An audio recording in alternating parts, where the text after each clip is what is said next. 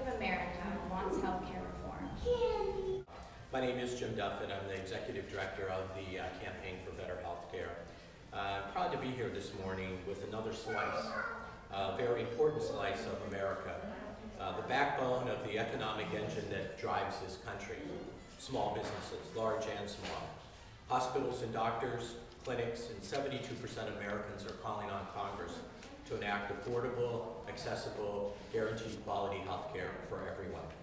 It's time to stop playing politics and fear-mongering and solve the health care crisis.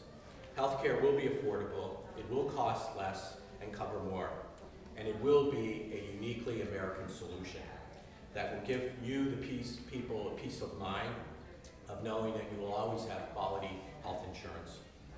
Healthcare will also give you the right and the freedom of choice to be able to choose to stay with the same healthcare plan that you have, be able to choose another private plan, or to be able to choose an affordable, quality public health insurance plan.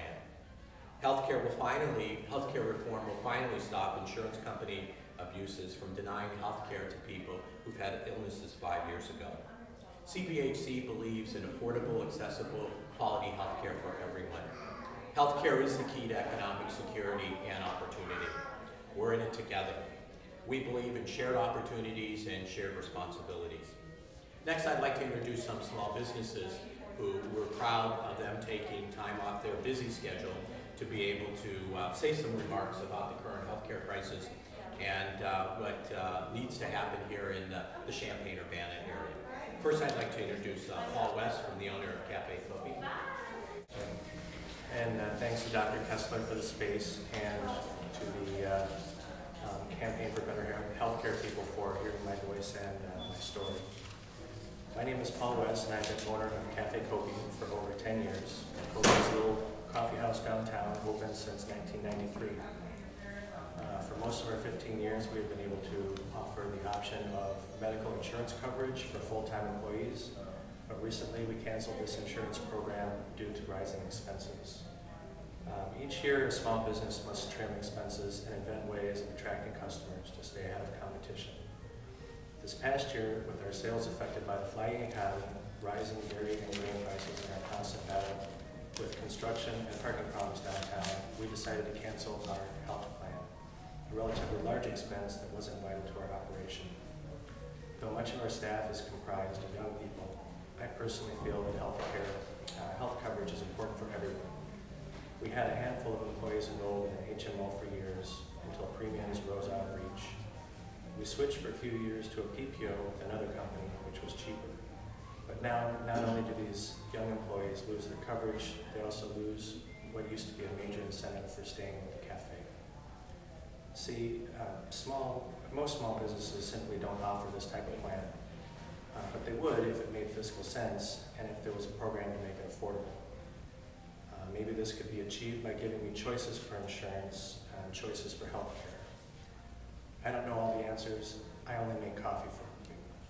I do know that I'm tired of political games where in the end nothing gets accomplished. It has to stop, and we must solve this crisis now. I also know that any measure must arise through an agreement between legislators, the public, providers, government, businesses, and insurance companies. We are all in this together, and we all have to share in responsibility. I support this reform, and I encourage you to join me in asking our representative, Tim Johnson, to a town hall meeting to hear public concerns about our healthcare system.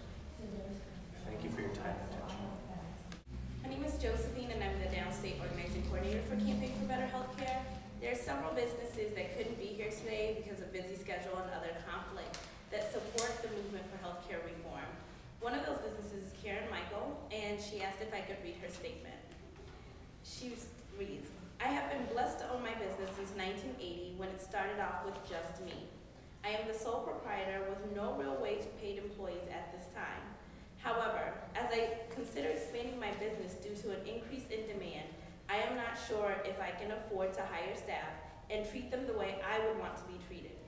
What I mean is that a dream, or any job, should have everything you want, but at least everything you need, especially good health benefits. When I think about hiring staff, good health benefits are not negotiable. However, the shopping around that I have done just to cover myself lets me know that I can't afford to hire and provide coverage for anyone else. I thought owning my own business would allow me financial freedom. However, I have found that the American dream painted by our government is not set up by our government to be attainable. As a single mother, my business has supported my 2 sons and I through a lot of tough times. I am grateful to Illinois for the All Kids program that helps provide for just about all the healthcare needs of my children. However, what about caring for our children's caregivers? What happens to them if something happens to me? Even the recent expansion of coverage that allows children to stay on their parents' health care plan until they are 26 brought me some relief. However, considering I am not insured now because I can't afford the cost, what good will that do them if costs continue to rise and I am uninsured after they are 18? There is no way I can afford dental and medical benefits for my employees, and my research into medical coverage through an insurance company has let me know that there are no competitive prices. They are all charging outrageous prices. I am not looking for a free ride. I would be willing to pay something, contribute something, and even everything if it was affordable. Owning a business has always been part of my American dream, but there are some in political positions that must not feel like the American dream is for all Americans. Americans deserve better than this. Business owners deserve better than this. Single mothers deserve better than this. And our children, my kids, deserve better than this. I am asking Congressman Tim Johnson to support healthcare reform and to stand united with our community. Support changes in our healthcare system and take the opportunity to join us on July 25th for a town hall meeting. Please hear us. I am asking for all of our elected officials, especially Congressman Tim Johnson, on behalf of myself, on behalf of other business owners, on behalf of those that desire to own businesses, but most of all, on behalf of my children and future generations that stand to inherit what we don't accomplish now. Do something while the opportunity is at hand. My name is Mary Jane Gore, as I was just introduced. And first of all, I'd like to say I can't agree more with the people that have read their stories. Good job on Paul and Josie for reading for Karen. Anyway, well, I'll get to my story. I've been a self-supporting artist for all of my grown-up years and put off buying health care for many years because you think, well, I'm healthy. There's nothing that I have to worry about. The decision for a budding entrepreneur to choose a health care policy is many times left aside. So there are other bills due on things. Well, I felt pretty good. I'll put it off. Purchasing health care insurance for a while. Then the amount of time that it takes to figure out what you are getting sold, and it is just insurmountable. Who has the time and who really knows what all the paperwork means? In my case, I put it off until I had several $1,000s invested in my home, and I decided I better bite the bullet because if I got sick, that I would possibly lose my home. This gamble seemed not so steep since I was relatively healthy and I had a whole life ahead of me. I married when I was 45. My husband had just lost his job and was looking into COBRA health insurance. He is 12 years my senior and has had some health issues in the past. After the COBRA policy expired, we were denied insurance over and over again. We came to find out that there's a numbering system for people like my husband, and no insurance policy would cover him. He was in the computer as uninsurable.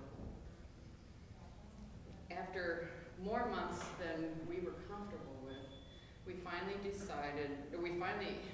took our case to the state, and we found out, and we talked to several insurance companies, and finally we found that that you can finally work your way out of getting that bad number if you've been healthy for a few years. But consequently, our health insurance was $700 a month for the two of us.